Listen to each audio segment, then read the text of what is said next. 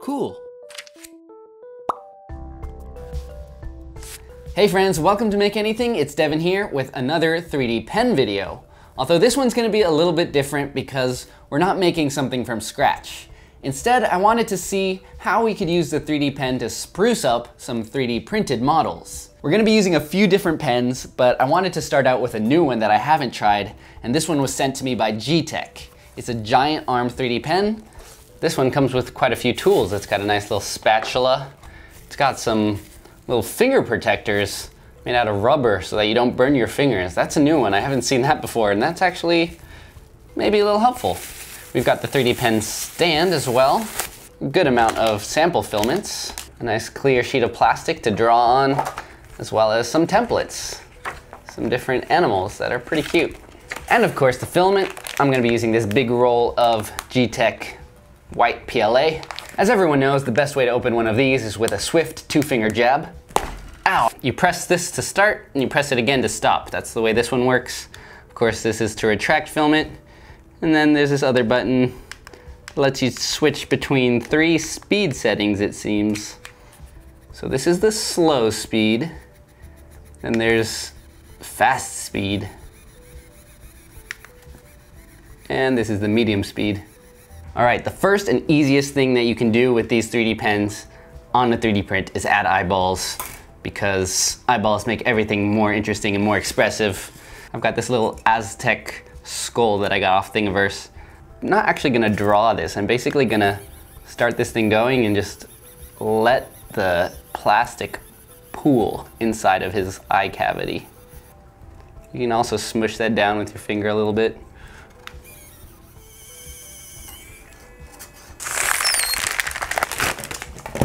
And then we'll just do 2 quick blobs for the eyes here. Hold it for 1, 2, 3 seconds. Quick pull away. Let's do it again. 1, 2, 3. Quick pull away. There you go. Almost as good as googly eyes. But it's actually like fused to the model, you know, so that's pretty cool. This is like part of the model now. Just like that, you've got a multicolor print. Well, there you go. That's probably one of the easiest ways to add a little life to your prints. And it's surprisingly effective for how easy and minimal it is. Next up, we're gonna do something a bit different, a bit more abstract and substantial. We're gonna cover this entire vase with a pattern. And this is something you can probably do with all kinds of prints, but with simple shapes it's gonna be easier. But basically, unrelated to the design of this vase, I'm just gonna create this kind of net pattern that goes around the entire vase. And it's actually really easy as well. So let's go ahead and switch back to white PLA. By the way, I just read the manual, which is something I don't do all the time. This pen can go between PLA and ABS mode, and those 3 settings aren't actually speed settings. They're 3 different temperature settings, but the temperature kind of affects how fast it comes out of the pen, as you saw, so they're effectively the same thing.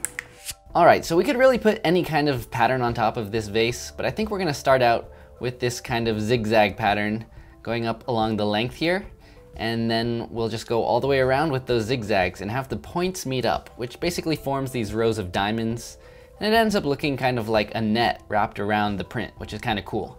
And just like a net would stretch as it wraps around this vase, we're gonna try to make the zigzags a little larger at the wider portions and then make them a little narrower as they get towards the top. All right, so here's our first line, and I'm using the slowest setting right now. And as you can see, it's blobby. 3D pens are always gonna be blobby. That's kind of just the nature of the pen, but you gotta embrace it. That's the artsy side of things, and that's why it makes something interesting that a 3D printer couldn't really do in the same way.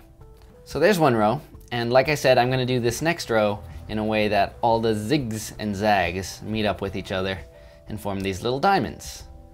There's 2. And now we just have to do it all the way around the vase. So maybe I will use the faster setting. Whoa, that's a lot quicker. Yeah, as it turned out, the speed settings on this pen can be kind of wild. It's not super consistent, but there we go. I went all the way around, cleaned it up with some clippers, and there we have our finished piece. It's pretty messy, but it makes it look like an actual rope net that's stretched around this vase. All right, skull guy, quick little net vase. two pretty cool little techniques. This one got a little messy. The pen, it seems, is not that good at maintaining a constant speed, and it was starting to jam already, which I think just goes to prove what I've realized in other videos, which is you might as well go with a really cheap 3D pen because they all end up pooping out eventually. Although, with this next one, we are gonna try going with the 3Doodler Create Plus. This is a higher end 3D pen, and it's got a pretty good reputation, so this might be an exception.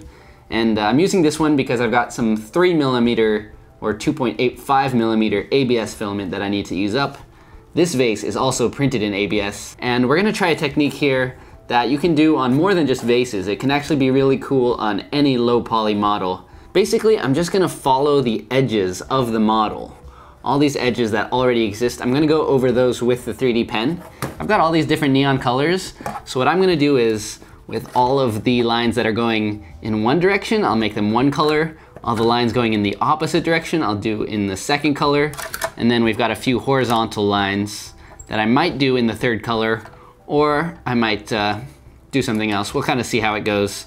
We are gonna be using 3D printing spools of ABS for this, but since the 3Doodler usually uses sticks of 3D pens, and the filament kind of rotates as it's feeding in, we do want to cut these into more manageable pieces. So I'm going to cut this into a length, this amount of length. What is this, maybe like 8 or 9 inches? Wait, I have a ruler right here. Yeah, it's like 9, 10 inches, but as long as you're able to kind of form it into a straighter piece, that should help prevent any clogs, which of course we don't want. All right, so I jumped right back into it. And once again, I'm just doing all of the lines that go in one direction first using this neon yellow filament. And you'll see here that I'm kind of doing 3 quick passes over each line. Instead of doing one really slow and thick line, I find that that helps me get a nicer looking line overall. It just looks cleaner in the end.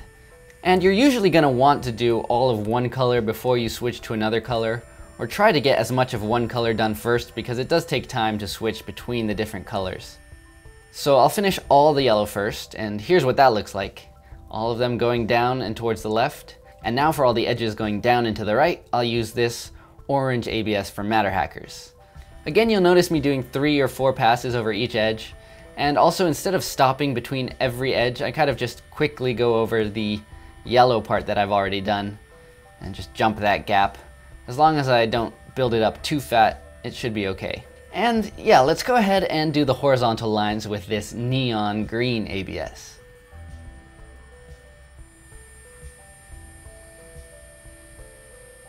Great, there we have all our neon colors. It looks fantastic. We could definitely stop here, but I want to try one more thing, which is adding dots wherever these 3D pen lines intersect.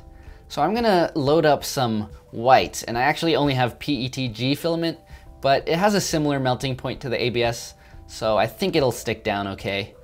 And I think it'll work on the 3Doodler Create Plus, even though it's not exactly made for PETG. But as you can see, I'm basically doing the same thing here that I did with the eye of that skull, which is kind of just letting the plastic blob up in one spot and creating all those big shiny white dots at every intersection.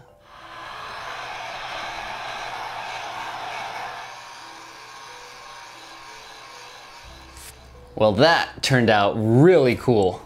The PETG actually works fairly well with the 3D pen. I mean, it was super stringy, but hit that with the heat gun and that's taken care of really nice and easily. But yeah, this whole edge highlighting technique is really cool. And I'm gonna try it again with a more wild shape. This one was actually made in VR by taking low poly spheres and subtracting them from a cube, actually. And then I ended up with this kind of apple core vase. It's really cool, and it's got like some subtle edges and some hard edges, so I think I'll do them in 2 separate colors. So this time around I'm gonna do all the subtle edges with the green, and then I think I'll finish off the hard edges with that white again to make it really striking.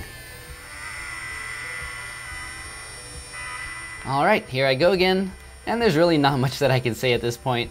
All of these techniques basically are the same. It's just giving yourself a rule and then following that rule across the entire model. So in this case, the rule is basically all these concave lines I'll do with the neon green, and then all those pointier edges I'm gonna do with a thicker white filament. There were definitely more green edges here than I realized when I started, and it became a bit overwhelming. I thought it might be a bit much, but once I added those white outlines, it kind of pushed the green back into the background and created a better piece. So I'm really glad that I ended up doing that thick white outline on all these stronger edges. It's a pretty cool look. I also realized that the filament going into this Create Plus pen doesn't actually twist around like the old Create pen did. So it looks like that's one of the things they fixed with this newer version. You might actually be able to use the filament directly off of the spool without cutting it into shorter sections like I was doing. Once again, I'll finish this off with the heat gun to get rid of all those PETG strings. And we've got ourselves a very interesting vase. It's got a kind of digital Tron electronic hacker looking style going. It's totally wild, but I really like it, and I'm actually tempted to redo this as a multicolor 3D print. Man, both of these vases turned out really cool. And like I said, this technique isn't just for vases. You could do this with all kinds of low poly prints, and you could decorate all your prints. So even if you're not super artistically inclined, if you're into 3D printing, you might want to look at getting a cheap 3D pen just to see what you can do. And this giant arm pen, I'm not totally sold on it just yet, but I'm very happy about the 3Doodler Create Plus. It seems like they really improved this version of the pen because now I'm able to stick just about any third-party filament in it, and I had no jams. So that's really giving it a big bonus in my book. It might make it my favorite pen again, so I'll have to play around with that one a bit more. If you want to buy either of these pens, I'll put links in the description, and I'll also put links to my mini factory where you can download all of these vases for free. And I'm interested in seeing what you guys come up with, whether it's decorating these vases in your own way or just doing other cool combinations of 3D pens and 3D models. If you like these 3D pen videos, if you want to see me do more, make sure to like this video, leave a comment if you have any cool ideas. But that's it for today, so until next time, I'm Devin, this is Make Anything, and as always, stay inspired.